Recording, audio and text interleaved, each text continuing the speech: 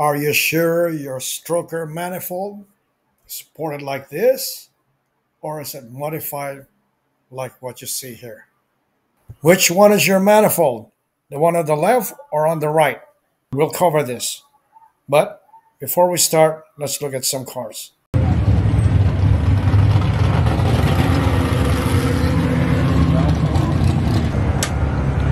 That's the problem with heavy maintenance engines. Yeah, it's a funky side.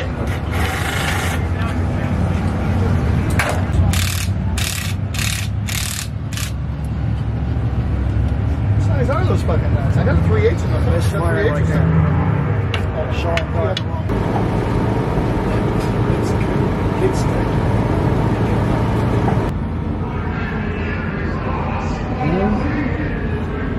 This is all the set for this weekend. That's 1, 2, 3, 4, 5, 6, 7, and that's 8.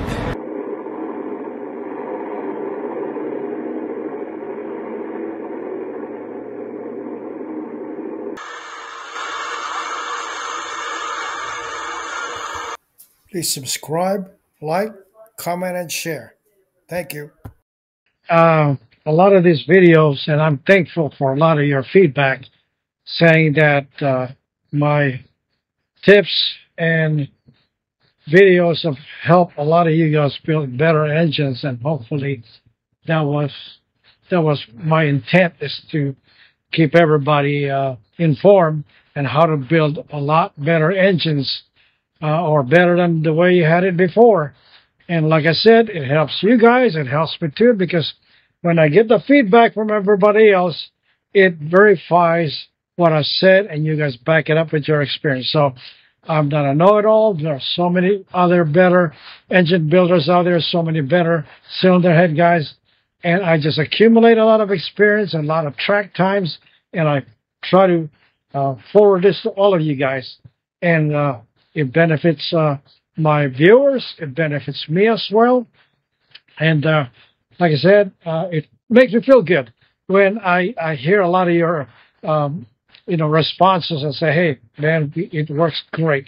And today I was at a Cars and Coffee out here by Vegas, and I had another person comes up to me and it says, hey, I redid my engine. I'm so freaking happy, and I've followed a lot of your advice, and hey, it's been running very, very good. I go, oh, thank you, appreciate it. I'm humbled by such words. But anyway, again, today there's another video tip. And like what I said earlier about, the stroker engines, buying oil pan that was really designed for, stock stroke combination. And like I said, the oil sump is that far away from the crankshaft, and now you have a stroker crank with ½ an inch of stroke, or maybe more on some of these stroker Fords, up to 3/4 of an inch. It becomes a disaster. Remember when you look at your dipstick, when you push it into the block and check your oil level, between full and low, you know what? It's I don't even think it's ½ an inch. Sometimes you go, okay, you look closely, you can barely tell where the lower level is at between low and high. So it just shows to you how sensitive this whole scenario is. But here you go. That said, just to remind everybody how the manufacturers sometimes fail to basically shed light on some of these concerns. And here you go again. All right? Intake manifolds is what we're going to touch upon. When you have, how should I say it?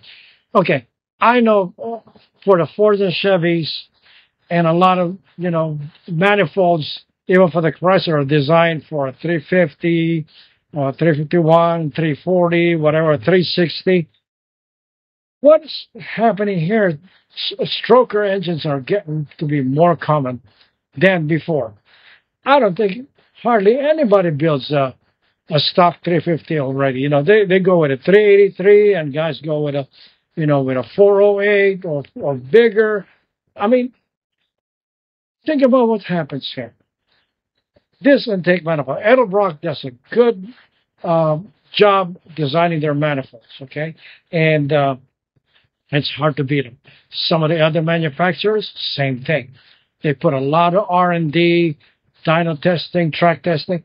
That is what's going on. But here you go. When you have a manifold designed for a 350 or a 351, now you're 50 cubic inches bigger than that for a 383. You're a little bit over 30, 33 cubic inches. That's significant. Usually what happens is the runners are a bit tad small, so you can port it out and make the flange bigger going to the inside. All right? That's great. But what a lot of people forget is the plenum volume. All right? You can match port the manifold to the head or to your bigger CC cylinder head now. Before you used to run a 119. Now, with your stroker, you're up to 220, 240. But what happens is that a lot of them, there's hardly any plenum volume increase. When you increase the port, okay, the port itself, make it a little bit larger. That is correct. But sometimes you're still strapped with a doggone intake manifold, and the plenum is not really opened up significant. Why do I say this? Years ago, I have this customer who says to me, Ben, I think he's got a 572 or is that a 540? 540 cubic inch Vega. Now, he eventually had one of the, or I think held the record at Irwindale Speedway, one of the fastest, or is the fastest pass there on a big block Chevrolet. And at that time, I don't know if it's the same engine, but I did the heads for him. He set the track record there. Before it closed, I think somebody took it. But anyway, that said, he called me up. Ben, you spoke to me before about having my intake manifold opened up. And I think it's a Brodix. I said, yes. Yes, you do need that. Because, that was designed for 427, 434. Now I know you're about 540 or 572. We need to open that up. And he goes, really? It's been ported. They raced they opened up the runners. I'm looking at it. You don't even have a spacer on there. You have the dominator sitting on top of that. We need to open that whole plenum up. All right? The porting is probably good enough. Match ported to the head. It matches up. He's got a big intake runner. But you need some plenum volume in there. He goes, really? And his car runs, I think 520 to 8. 520. Low fives. All right? So, he calls me up. Meet me up at the bottom of the 15 and the 14 and the 5 freeway, right there by Valencia. But we came down towards Canyon Country, and he got on his bike. He put it on the back there. No, it was his backpack. He's got his manifold out there. I was laughing when he showed up, and he hands me the manifold. I said, man, you had this on your backpack? Oh, yeah, that's the only way I could bring this thing. I go, all right. So I took it, and I looked at it, and it looks like this. The manifold, here it is. The porting was beautifully done. And from the impression of the gasket, it was matched up really good. So whoever did it was great. However, here we are. A slight cleanup on the plenum. All right, probably put a hand roll in there and just clean it up a bit. So remember, this was designed for a 454 or 427 at the time. The manifold was for those cubic inches. But this man is probably going 540 or 570 or maybe even larger. He won't really tell me directly. All he said was it had a stroker. So it's anybody's guess. But I knew I had to make something. Need to open it up. Wow, no spacers, no. You need space. You need to pick up that volume. But anyway, I did open it up, and it went from here to here. If you guys notice, I pulled back the runner, okay, right at the plenum, where it's curved coming into the intake ports. I straightened that out, but I did not make the splitter sharp. I kept it rounded, okay? Because if it's very sharp, it look good on the flow bench, but the fuel mixture or the fuel particles or molecules tend to stick on the edge of that port. I wanted to have a somewhat rounded, not blunt, so that it basically breaks them up and continues on mixed with the airflow. Very important, guys. You don't want to do none of that crazy, fancy looking thing that looks good on a flow bench, but really doesn't do very much for performance. Okay, here to here. Look at it. If you look closely, there is a big difference. Now the doggone thing will breathe a lot better, and there's not much rubbing going on with a very restrictive or small plenum. A lot of cylinders to cylinder distribution issues. Now, if you look closely, the plenum is so much larger, even though the picture on the left is a lot smaller. If I put it up on the same scale, flange to flange or bolt pattern to bolt pattern, you can just see how much larger that doggone plenum is compared to the stock one. Remember, the one on the picture on the left, the modified one, is actually a smaller picture, but still looks larger overall. So take note of that. And then I had him put I think a 2-inch spacer on top of that. So I know he's apprehensive. I mean, I never dealt with him before. And so he takes it to the racetrack at Irwindale and makes a first pass with the new combination, just an intake manifold. And guess what happened? He was like blown away. How bad? He blew his foot off. And the finish line came off because now he's running so much faster. I don't know, like 4 to 6 miles an hour higher than he was before. No other changes, guys. All right. So just the plenum work and the spacer, because his engine, since it's a bigger, low capacity, bigger cubic inch, he needs more plenum area. Okay. And from what I see, the guy that did the runner on the manifold looks like it's enough. All right. Individually, if I flow tested each one of those intake ports, they're done up real nice. So whoever did the manifold before was good. But the plenum wasn't enough. The plenum was too small. So he goes to make a pass, blows the hood off, and it goes much quicker. How fast? Fast. All right? I think it's a street racer too, so I'm not going to say nothing. Okay, so it's somewhere around low 5s, high 4s. That's where he's at with this thing. Now, that said, he was really surprised. And eventually I ended up doing a cylinder head for him, more like one of those symmetrical symmetrical big block Chevy intake. No, I ended up with one of those symmetrical DRC cylinder head that I did the intake and exhaust ports in it. And I gave it to him and he finished it up, doing the valve job and all that. But here we go. He was surprised. And I know a lot of you guys out there, right? You have a 351 with your Super Victor or Victor manifold, or, when you have a mild setup, you don't think you need a Super Victor, you just need a Victor. Add some plenum. Add some plenum volume on there.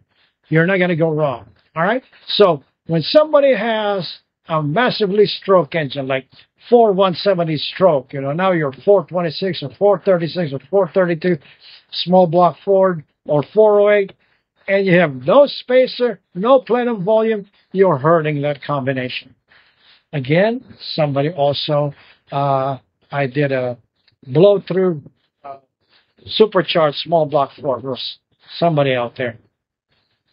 And it's the same thing. He picked up so much power, and I said to him, we have a limitation because you have a blow-through carburetor pushing down on that plenum. I made the plenum as big as possible, so there's less robbing, between runners. I gave a space to expand and hopefully turn towards the individual runners. And same thing. He picked up a lot of ET. Dyno, Sure, they'll tell you something, but I've seen somewhere minor help on the dyno or hardly showing anything. Go back to the track and there's a big difference. All right. So again, plenum volume. Let me stress to everybody else: if you can put, and a lot of people out there couldn't put a spacer on there, and they say, "Hey, you picked up speed." But let me warn somebody out here too. Sometimes putting spacers on a dyno, the more spacers you add, the more power you're picking up. I don't doubt that. But remember, when you're doing your dyno pull, you're already rolling. Okay, 3,500, 45, then you match the pedal. It's a whole different scenario when your car's sitting in the line and you stab the gas, take off, or when you have a transfer gear on the rev limiter, then you take off. Plenum volume comes into play. All right? And sometimes that 4-inch spacer, 4.5-inch spacer, 5-inch spacer. I've seen some guys have this big stack underneath their doggone carburetor. You know, and yeah, the dyno showed power. It goes to the racetrack now, slowed down.